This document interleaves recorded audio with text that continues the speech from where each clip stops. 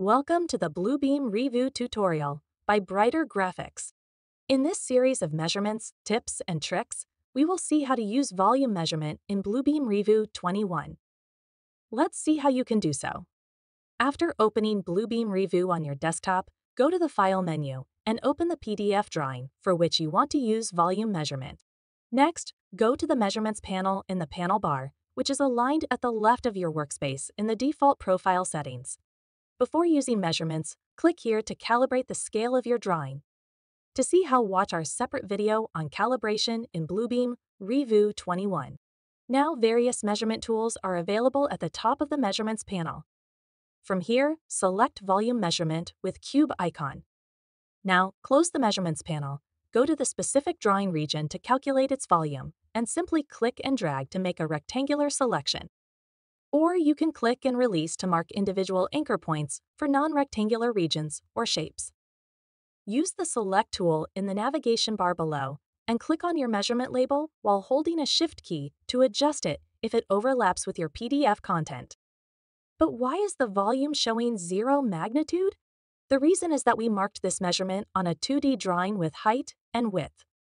Volume is a 3D quantity that also considers the depth as the third dimension, which is not present in this drawing, and the volume is using its default value as 0. So what should we do now? To resolve this, go back to the Measurements panel, and in the Depth field below, you will see its value is set to 0, although it's already calculating its area in 2D. But it gives 0 volume as volume is a product of area and depth.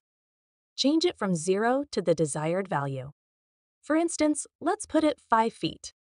Here you can see it starts showing volume as 5,000 cubic feet.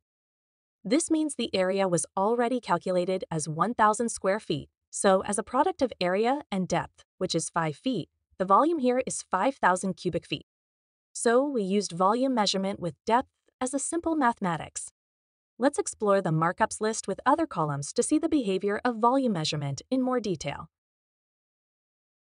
Go to the Markups list dropdown and enable columns for width, length, height, and area.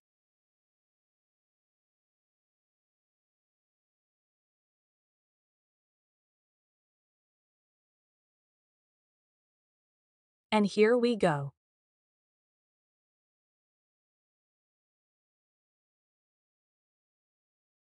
Next, adjust the columns by clicking and dragging them to the desired position in the Markups list.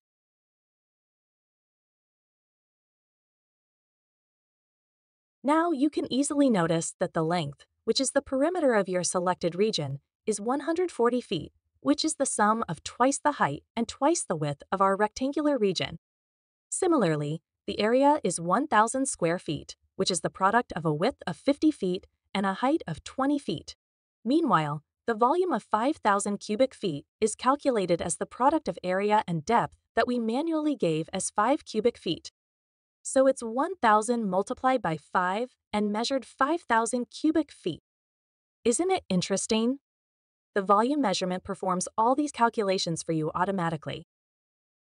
For more Bluebeam tips and tricks, stay connected with Brighter Graphics digitizing construction since 2003.